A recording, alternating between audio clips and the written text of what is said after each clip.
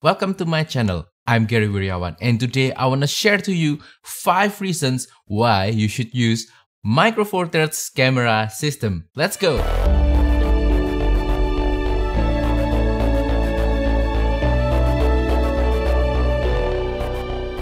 So today I want to share to you my 5 top reasons why you should try to use Micro Four Thirds camera system. Micro Four Thirds camera system is my primary camera system of choice. I switched to Micro Four Thirds from Canon aps-c DSLR camera system back then around 2014, and today I am very happy with the performance and the image quality of my Micro Four Thirds cameras and lenses. I personally think that Micro Four Thirds camera system is a little bit underrated, and that is a shame because lots of people only know the weakness of Micro Four Thirds camera system, which is the smaller sensor size, but they don't really know the strengths of Micro Four Thirds camera system, and there are lots of strengths when it comes to Micro Four Thirds camera system. So today I just want to pick out 5 out of these many strengths of Micro Four Thirds camera system, so that these 5 strengths can be a good reason for you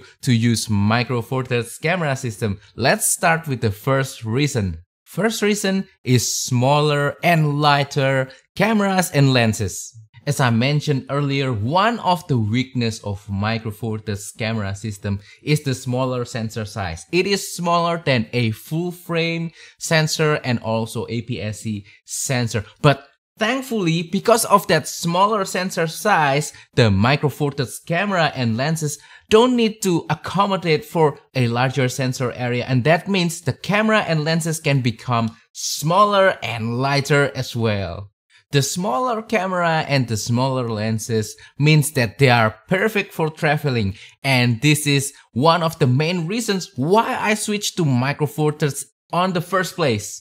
I traveled to so many countries in the world, and I was able to take so many great pictures, high quality pictures as well as video. And this is only possible because of the smaller and the lighter size and weight of Micro Four Thirds cameras and lenses. If they are large, then I usually won't end up taking them on a trip, and I ended up taking most of my pictures and video only using my smartphone camera.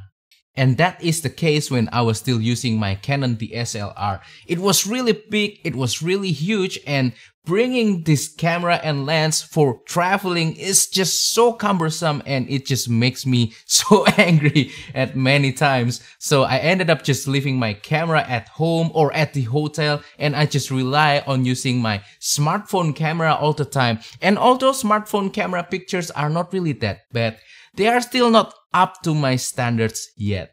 As a matter of fact, I will be traveling soon, and I will also share that travel video with you on this channel. But basically, I want to show you that just using one single backpack, 28-liter backpack, I was able to fit not just my camera gear, but also all the clothes that I need, the toiletries that I need, and the electronics that I need for 1 week worth of trip. And on the camera gear side of things, I will be carrying not just one Micro Four Thirds camera, but 2 cameras and 3 lenses. So yeah, this is the main strength of Micro Four Thirds in my opinion, being able to carry your camera gear without adding too much weight and eating too much size inside of your luggage when you are traveling.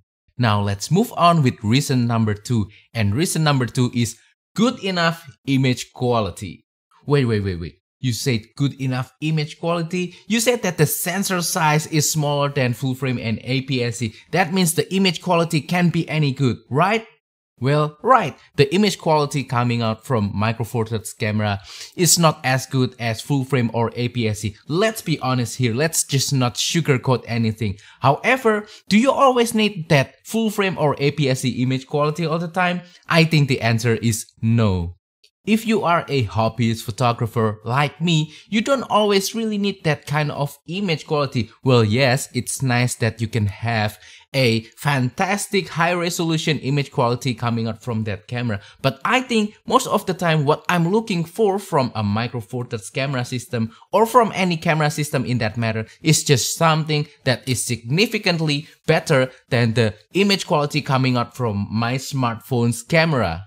Now, don't get me wrong, image quality coming out from recent high-end smartphone cameras are already really good, especially with the computational photography technologies built into these devices. However, I still think that in my opinion, the image quality coming out from Micro Four Thirds camera system is still significantly better compared to even a high-end smartphone coming out from the recent years. Now, yes, I mentioned to you that I am only a hobbyist. I'm doing this photography, filmmaking thing only for fun, not as my primary source of income. However, I know some of my friends and also some people that I know who are a professional photographer, professional filmmaker, and also professional content creator. And they are using Micro Four Thirds camera system and they are doing just fine. So Micro Four Thirds is not only for a hobbyist, it's also good for professional photographer if you know what you're doing. However, the key point here is that the image quality,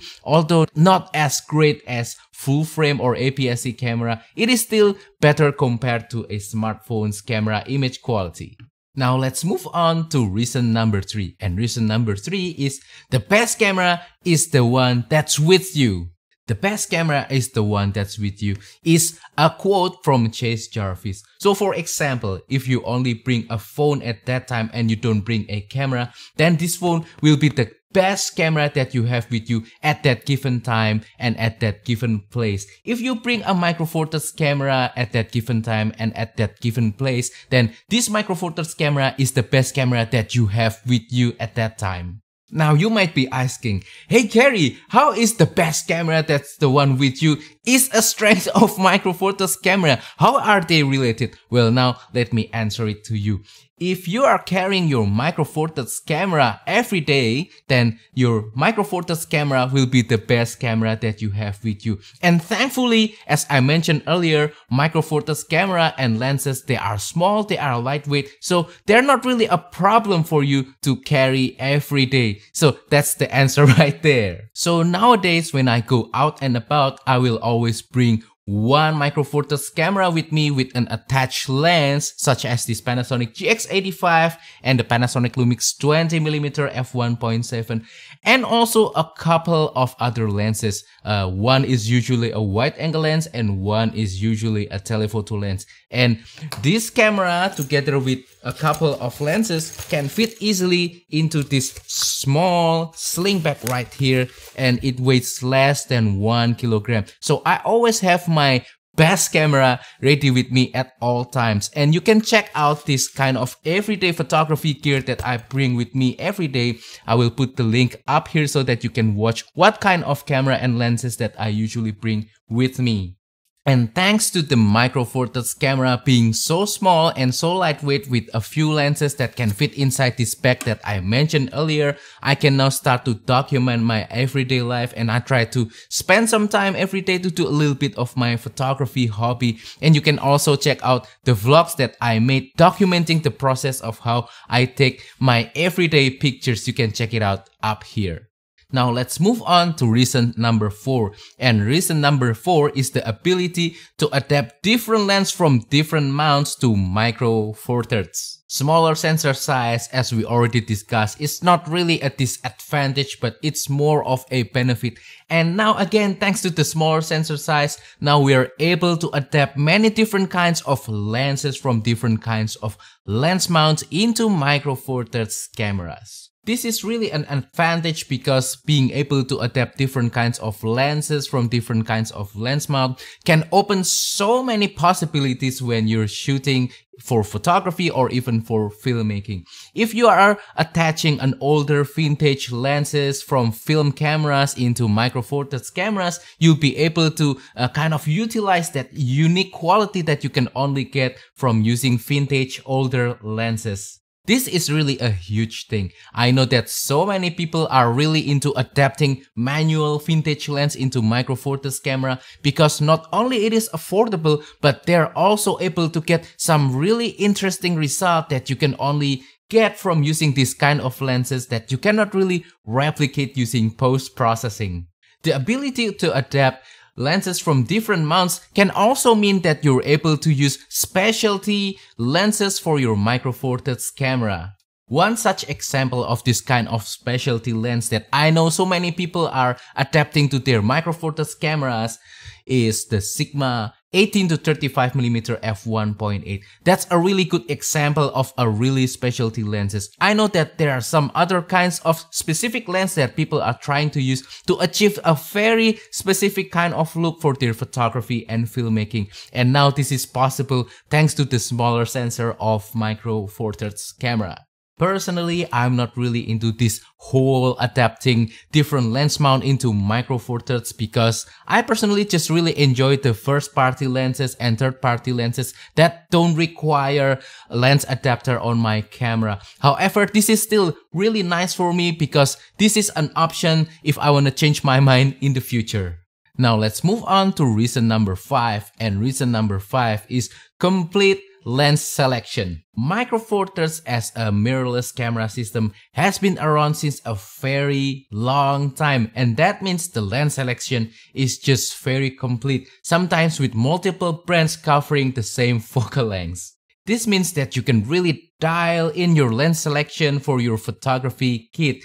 There's all sorts of different kinds of lenses, from ultra wide to telephoto, from really budget manual focus only lens to all the way to pro grade high quality professional lens as well. There are many other different kinds of camera format and camera manufacturers that offers really good selection of lenses. However, I just think personally that Micro Four Thirds is the most complete compared to all of them. We have all sorts of kinds of different lens, and I've been able to use some really unique lens that can only exist in Micro Four Thirds world, with that kind of size, with that kind of weight that doesn't really exist anywhere else in full frame or aps-c. So yeah, if lens selection is a really important thing for you, then I suggest you to try to check out Micro Four Thirds and see if you have any kind of lens that you want in the lens catalog.